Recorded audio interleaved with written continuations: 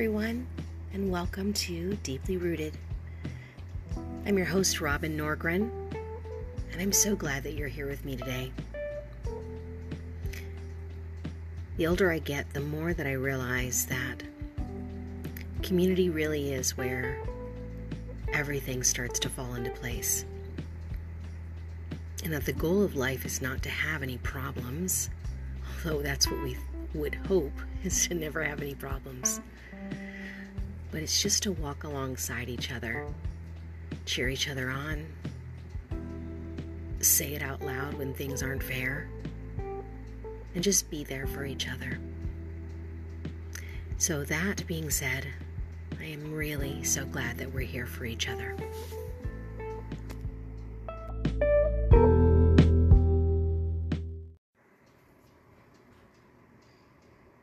Thoughts from my art journal.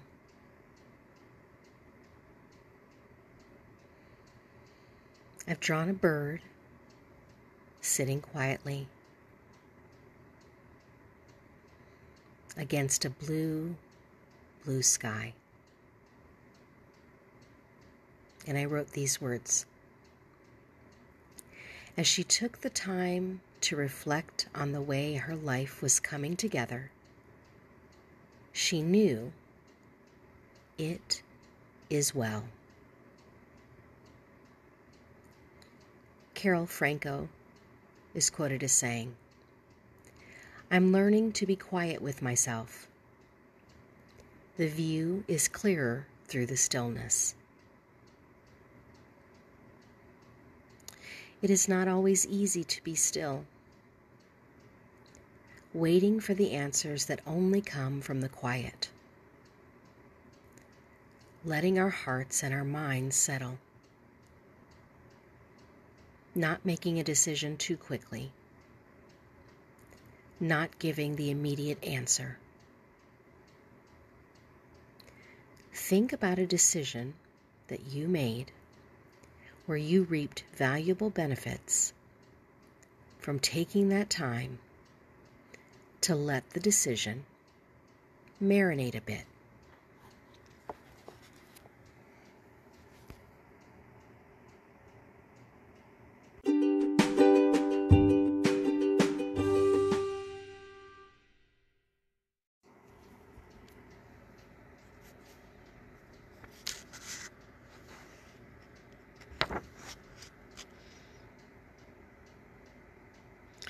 Today's imaginative prayer exercise focuses on God as Mother.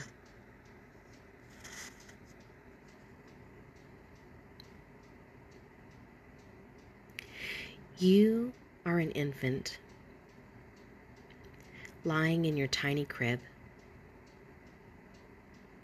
Waking suddenly in the night, you feel frightened and begin to cry. Your body tenses up. You're alone and disoriented. You don't know what's wrong, but you cry because something is. Feel your frustration, fear, and helplessness. A soft voice comes out of the darkness and gentle hands pick you up. "Hush, my baby. Mommy's here." Your body begins to relax as your mother sings over you and rocks you back and forth, back and forth. Your tears stop, and you snuggle into the warmth of your mother's arms. Your worries and fears are gone now. Nothing concerns you. There's nothing you need. Rest in the arms of your mother, your head pressed against her chest. You hear the rhythmic beating of her heart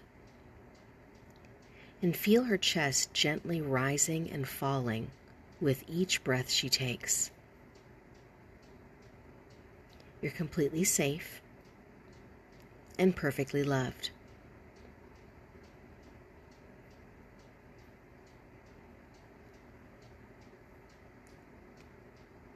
As you continue to rest, gently change your perspective. This is not your physical mother who rocks and holds you so lovingly. This is God, your mother. God, the life giver and nurturer, holding you gently, enveloping you in love.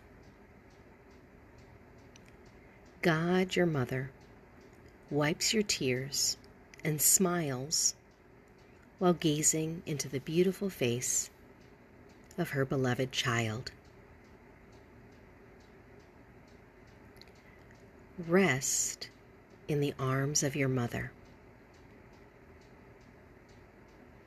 Rest in the arms of God.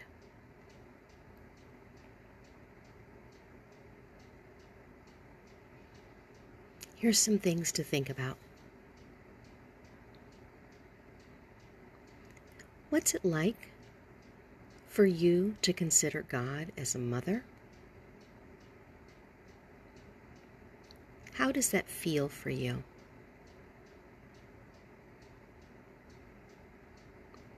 What happens when you picture yourself as a distressed baby?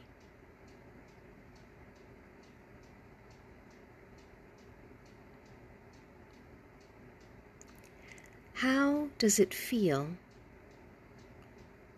to be picked up, held, and comforted by God, your mother?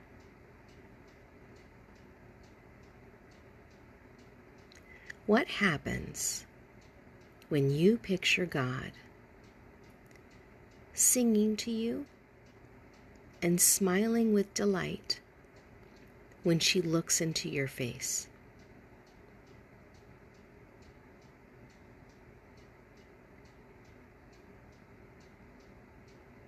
Share your thoughts and your feelings with God in these next few moments. Listen for the song God sings over you.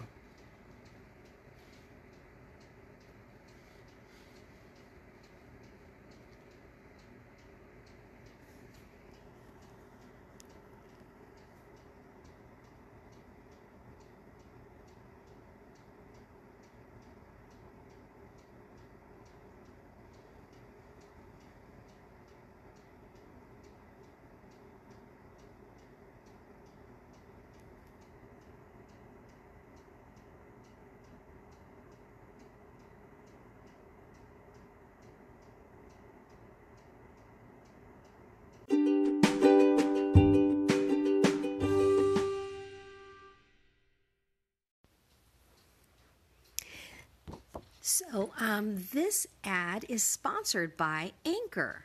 If you haven't heard about Anchor, it's the easiest way to make a podcast. Let me explain. It's free. There's creation tools that allow you to record and edit your podcast right from your phone or computer. Anchor will distribute your podcast for you so it can be heard on Spotify, Apple Podcast, and many more. You can make money from your podcast with no minimum listenership. It's everything you need to make a podcast in one place. Download the free Anchor app or go to anchor.fm to get started. Diary of a Creative Entrepreneur, February 2nd. Faced our first rain potentially in the outdoor environment as we practice using the canopies as an option during lunch. It doesn't really address the wind and rain combo, and I will definitely need some kind of rain gear to protect myself from the elements, because I was informed that going indoors would not be an option.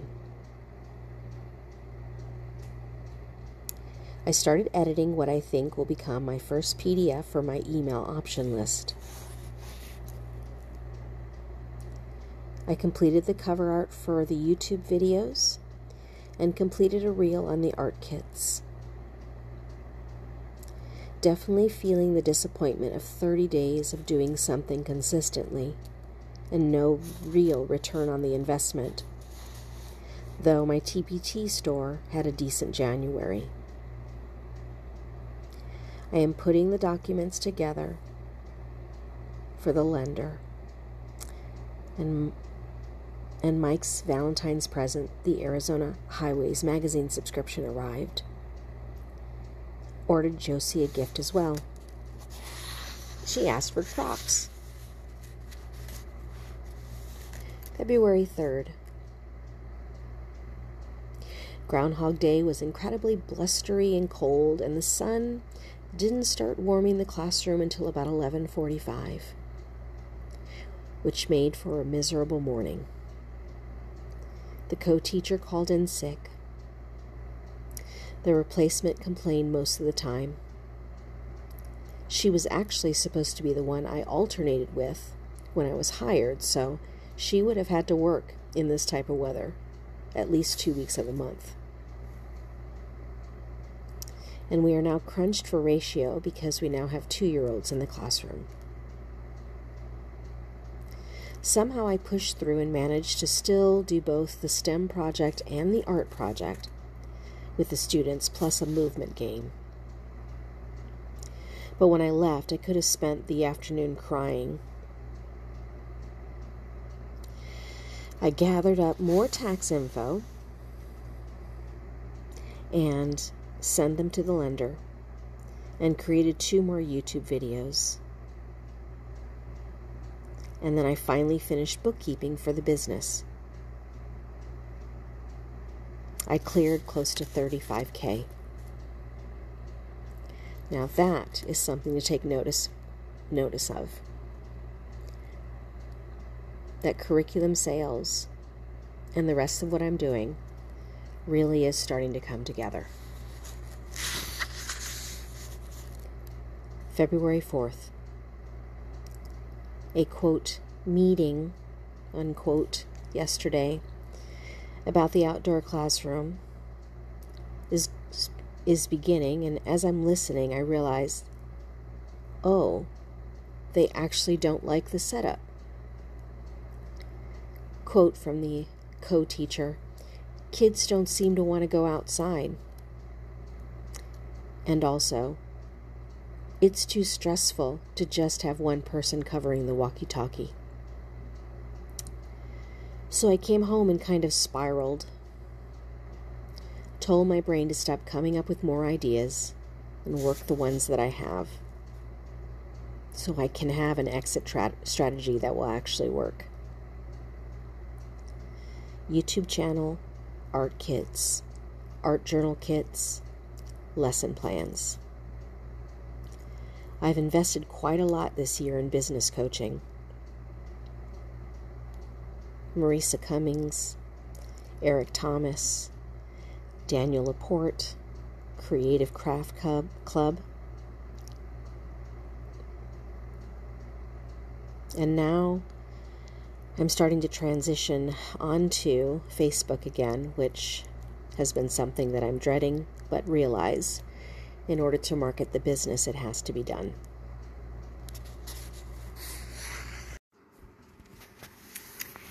Well, thank you so much for stopping by, my friends. And if you are wondering how to support this little creative entrepreneur that you've been following along on blogs and on this podcast and possibly even on Instagram, here's some ways you can do it.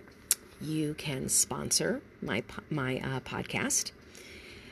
You can buy my art kits and art journaling kits and sewing kits over on Etsy. You can support me in the Patreon community. And you can spread the word about what I do. The most easiest thing to do would be to spread the word about what I do. And also to consider subscribing to my channel on YouTube. Because when I get to 1,000 subscribers, I will start to get advertising, which we all hate, but at least you don't have to pay for it. So I am now at close to 400 subscribers. I need to get to 1,000. And so again, another way to just very easily support the work that I do. Truly do appreciate it. And thanks so much for stopping by.